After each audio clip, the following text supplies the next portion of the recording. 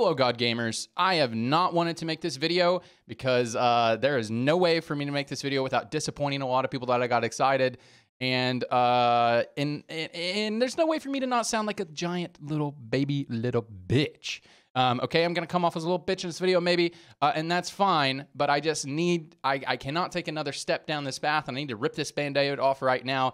I am walking back a lot of the goals that I set out for this set, and I am changing them to different ones for several reasons. So I'm going to rip the Band-Aid off in a second, but please stay for the why. I'm going to explain why not first, and then why.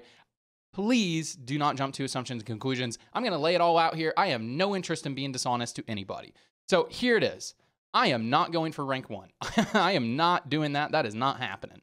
However, I will still make a push for Challenger at some point this set, most likely. And 100%, I would like to compete in a North American major at some point this year. Maybe not this set, but at some point this year, I would like to compete again in a North American major. That is really, really fun to do.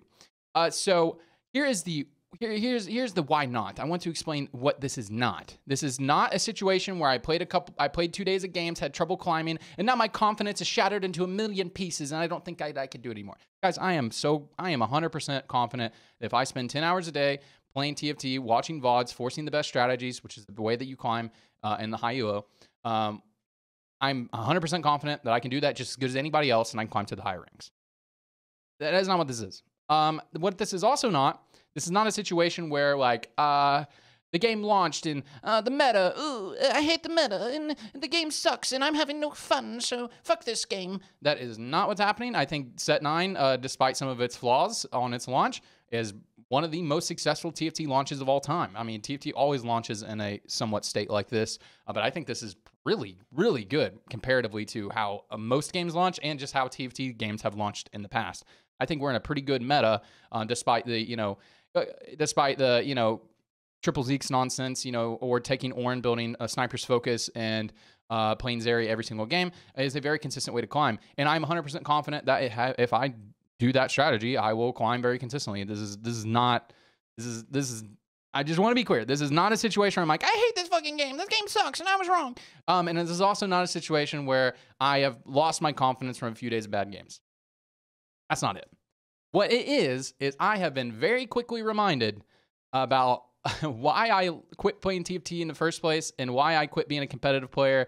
And I have been quickly reminded about the lifestyle and the lifestyle that I have enjoyed over the past year and have figured out the balance in my life that makes me mentally feel good, makes me healthy, and preserves the relationships in my life. I have been reminded of that only after 2 days of grinding. It was very apparent to me, and I just do not want to take another step down that road. So let me explain that. I am just too old for this shit. That's the short of it. And what I mean by that is I have figured out things that I value in my life and things that make me feel good and things that make me feel like I'm progressing in my life and doing good for the people that I love and care about, and doing good for myself. I have figured that out over the past year. Might sound a little cringe, but I have found myself, as people say. And here are things that I enjoy doing with my life. I enjoy playing TFT. And no, this is not in order. I enjoy playing TFT. I enjoy making YouTube videos. I enjoy taking care of my family. I enjoy talking to my mom on the phone. I enjoy taking leisure walks with my dogs. I enjoy watching anime with my girlfriend. I enjoy going to the gym, lifting heavy things and putting them down in a very regimented way. Those are things that I enjoy. I enjoy grilling. There are more things that I enjoy. I enjoy reading manga. Okay, I enjoy making commentary videos about things going on within the TFT scene or just other things. Maybe I'll do that on a different channel now because I do want to dedicate this channel to be purely TFT. I think that is a better business strategy for me. But anyways, those are things that I enjoy, and those things are not conducive to sitting at a computer for 10 hours a day. Doing that makes me not able to do all those other things, or it makes me much worse at all those other things, or all those other things feel like a chore when I actually enjoy doing those things. And then when I have to do those things, it makes going back to playing TFT feel like a chore. If I have to play 10 hours a day in order to be at the high ranks, which is what is required. Just what it is. It's what's required. It's certainly what's required for me to play at that level.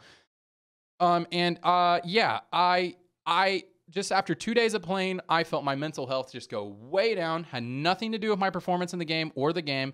It is just purely from having to sit at this desk and having the camera on and having people engaging with me constantly. Like I just felt that sharp decline immediately, and I just got too excited playing PvE and too excited about the game and coming back to TFT that I have forgotten that I do not enjoy that aspect of grinding.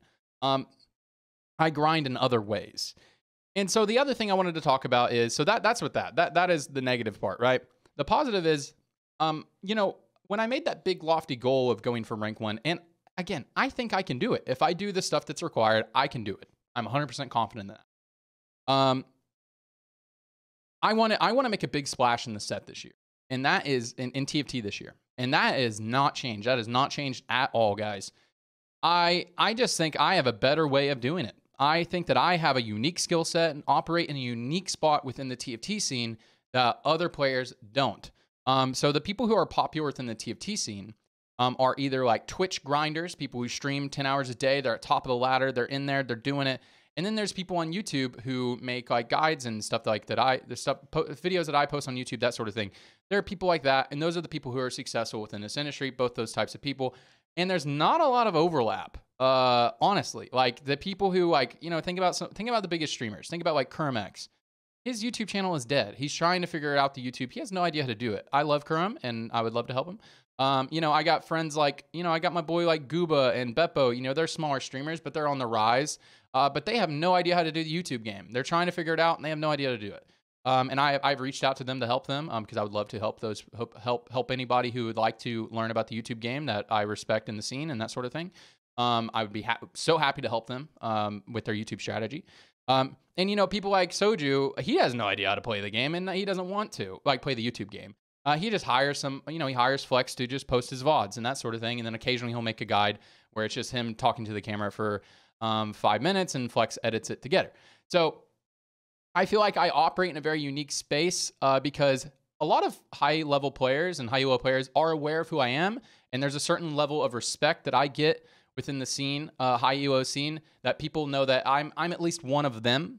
I think there's a lot of people on YouTube that don't have that level of respect within the scene, within players. Now, I'm not like super respected. You know, someone like Soju probably has no idea who I am, despite me being in loads of games with him over several years. I'm sure he has no idea who I am. But a lot of other players do know me in the scene, and I have a certain level of respect and buy-in from people that they know that I'm one of them. I've been Challenger in 5 different sets. I've been a Turbo Grind Lord in the past, and I do have that level of respect that a lot of people on YouTube just do not have. I'm pretty good at working the camera. You know, having camera presence. I have a good, a nice little content setup. I'm pretty good at reading the room and knowing what people are interested in and what people want to talk about. Over this past year where I've been doing other types of content, I've been learning how to do that. Studied a lot of people like Ludwig, Moist Critical, about like their delivery, how they find topics to talk about and stuff like that. I have learned a lot about content creation in the past year, and I just think it's a better use of my time to invest in the things where I have an advantage over other people. I think anybody who plays this game at a decent level, I think anybody who has been able to grind up to at least Grandmaster before, anybody can spend 10 hours a day if they're smart and they're really dedicated to it. They can spend 10 hours a day to grind to the top of the ranks, turn on their stream, and hope for the best.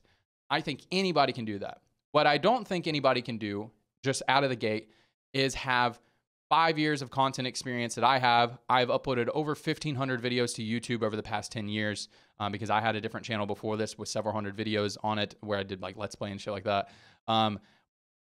You can't make up that experience level that I have on YouTube and my understanding of the content game. That is just an edge that I have over people, and I should be spending my time doing that. I should not be trying to compete in the space where everyone else is at an even playing field with me.